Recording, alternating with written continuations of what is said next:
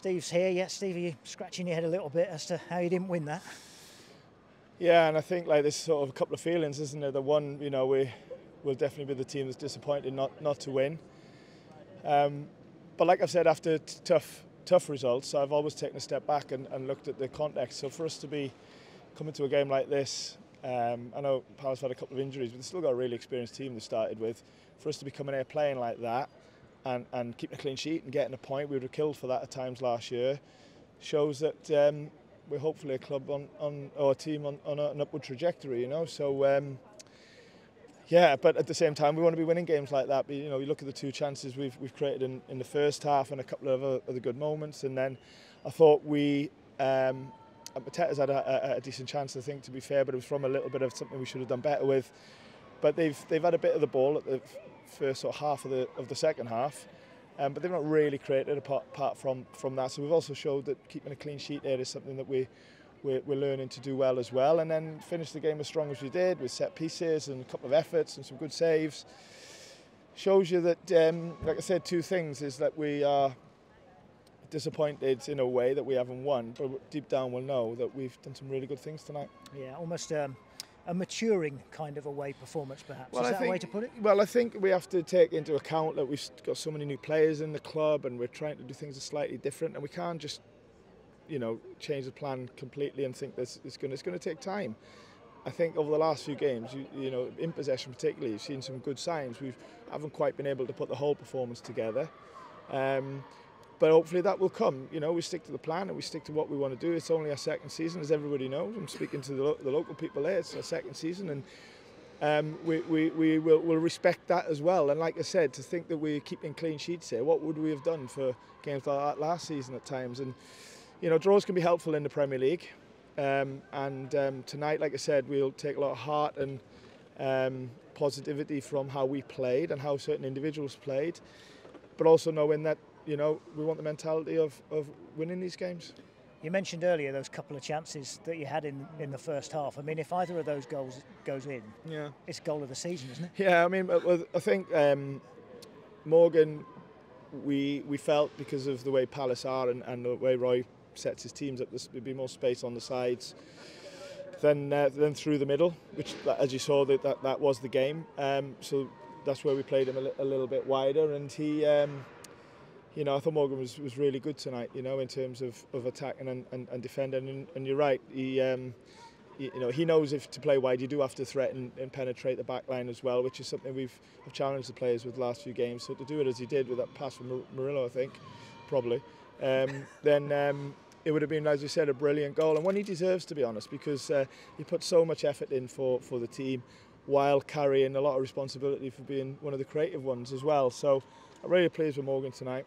The Murillo one, yeah, it's ended up being the chance of the game. We're on the back of doing something, you know, spectacular. You know, we're first of all stepping in, which shows you what centre backs to do going forward, and then dribbled like a number 10, and you know, should have bloody scored really, shouldn't he? So, but yeah, I mean, you know, everyone's asking me about Murillo, but I've also got to look at how he's defended tonight as well.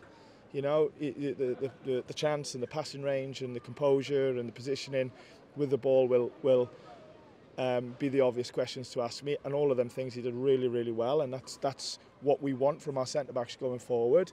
But then at the same time, you know, he's headed the ball, he's read interceptions, he's tackled well, he's defended crosses.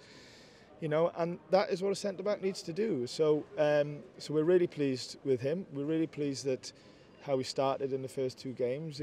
I wanted to be careful about when I put him in. Because I've got a little bit of know-how with these younger boys. I wanted his first game to be at the City Ground. We felt that after a little bit of getting grips with the Premier League, he did some really good things last week, and it's given him confidence to play like he did tonight.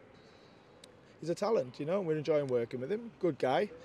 But it's a start, and get working with him again next week. He doesn't go away in international duty, which is great, so we can work with him, and hopefully he can pick up where he left off after, like the team. You'll have a few here. I mean, you'll have plenty away as well, but yeah. You'll have a few here, and I guess every minute, if you like, working together counts at the moment as you gel them. As I said, because we've got so many new players again, and you know, people will sort of see how we're trying to go while keeping what we ended up having last year with the spirit and the togetherness and doing whatever it takes to get a result for this club, you know. So we won't lose sight of that. And I said that to the boys before the game. I actually showed a screenshot of Leicester away last year, and said, you know, since this, look, don't lose sight of this. We're away, but can we do this with the ball? And I can't believe I brought that game up, can you, from last year? But like that was a real reference point of changing, and we're building. But we've got to work even harder than what we worked this week going forward. That's the only way we're going to get better. I know exactly what I want it to look like in the future, but it's a lot of work to get there.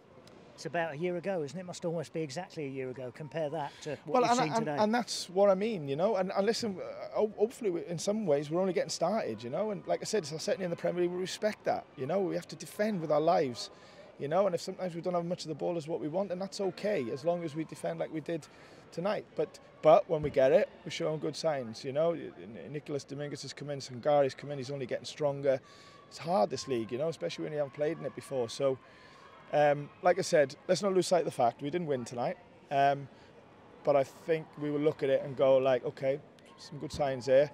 Let's capture them, build on them, and see where it takes us. And just a very quick word, Steve. I shouldn't let you go without a word for Taiwo. Yeah. Out for about a month, is it? Yeah, I pulled his groin. Managed to keep it quiet, obviously. Well, I hope I did anyway. And yeah, it's a blow for him. Obviously, he started the season so well, and he did it in the game last week. It's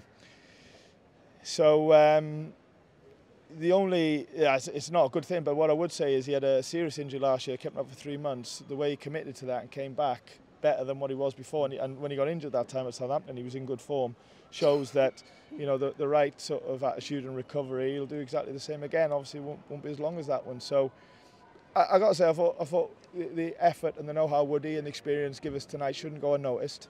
You know, did he get loads of what he wanted, crosses and chances and combinations around the box? No. But the way that he guided, you know, Palace's centre-backs, who were both excellent with the ball into certain areas to allow us to nick it on the next one, you know, he deserves a mention. I recognise that, and he's worked really hard in training, Woody, and I thought he took his opportunity tonight, probably not in the way that he wanted, but, you know, we respect what he did for the team.